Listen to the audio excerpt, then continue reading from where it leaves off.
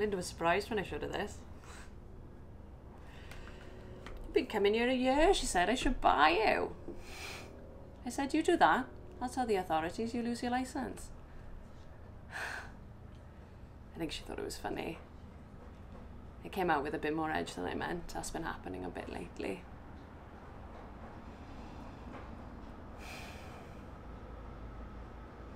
Anyhow, first legal.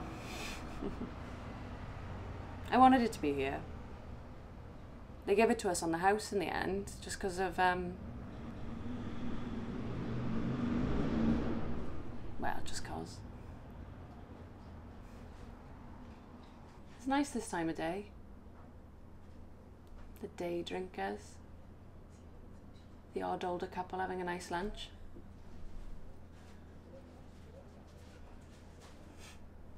There's a pair over there, I swear, are married. At least not to each other. To be fair, this is the type of place you take someone you're shagging. Quiet. Not that I don't like it busy. I love a crowd. I mean, that's the definition of an extrovert. You know? It's not whether you talk a lot, although I do. It's where you get your energy from. And I'm definitely the kind of person that gets a buzz off of being around other people. You need your own space, though. Gotta like your own company. That's one of yours. I'm trying to.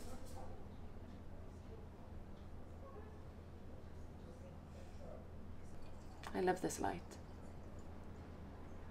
Things are prettiest just before it goes. There's a sort of, not a clarity, that's more in the morning, sort of a welcome haziness.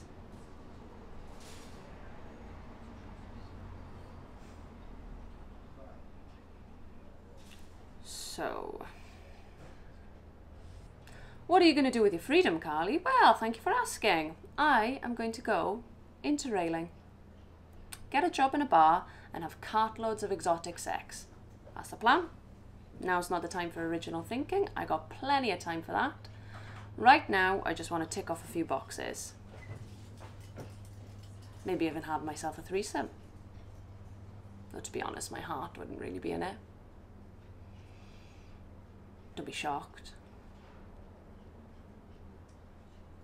You're not shocked. I suppose nothing shocks you anymore.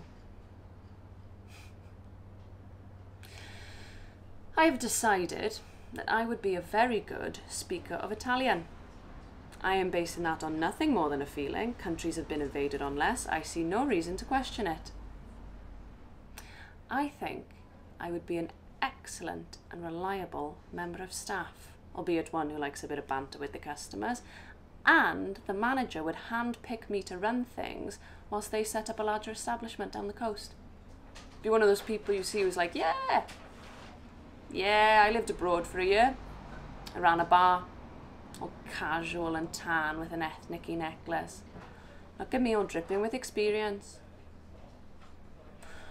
Or I could settle down, meet an Italian and have 9 babies.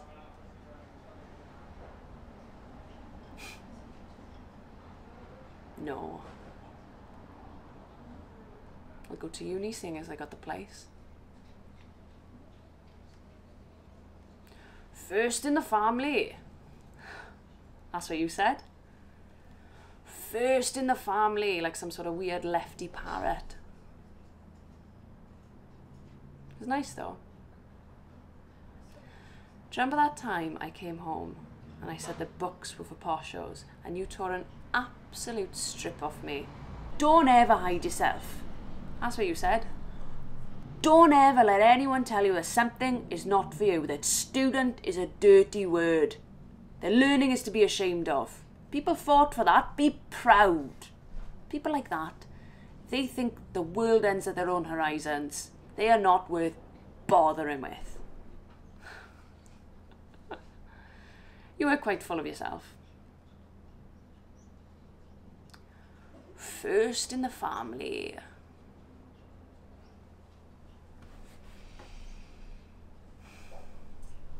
That was the last time I saw you. Well, no, the last time was,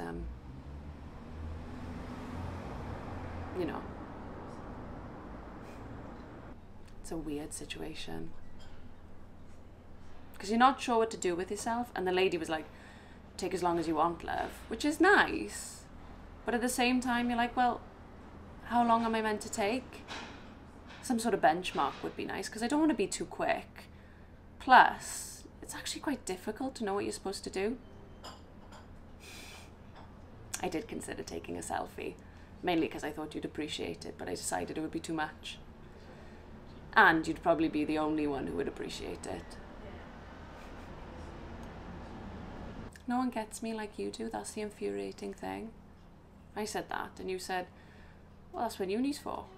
You gotta go out, meet like-minded people. You're not gonna meet them round here. And I said, you met mum round here. And you said, yeah, well, I was different. Even though I'm not sure how it was. I think what you meant was that the pair of you should have met other people. Not that my childhood wasn't happy. It's just in hindsight. Like when I was 13, and I asked why you and mum were getting a divorce. And to be fair, you told me, and I called you a bastard, which you totally deserved. Even though now I can. I think that was the first time I understood that some things can't be mended.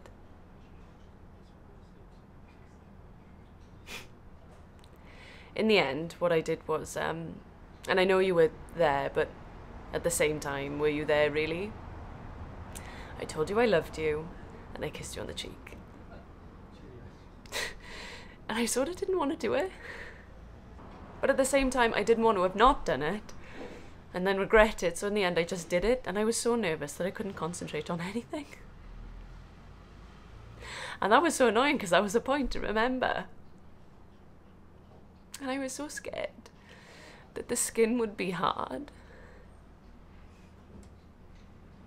But it wasn't.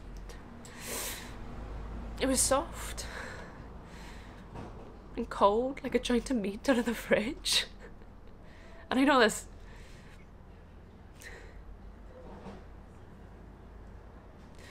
But you don't want me to tell you how it was.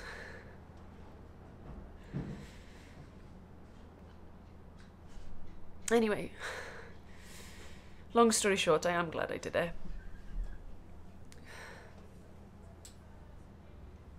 It's not even how I want to remember you though, so I want to remember you like this. Here, at our table, enjoying me having a naughty pint and putting the world to rights.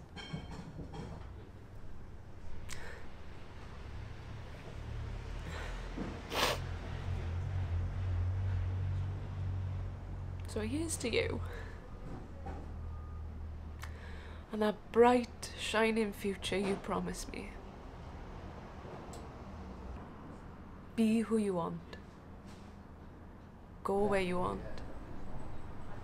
Do what your heart tells you. It's all ahead of you.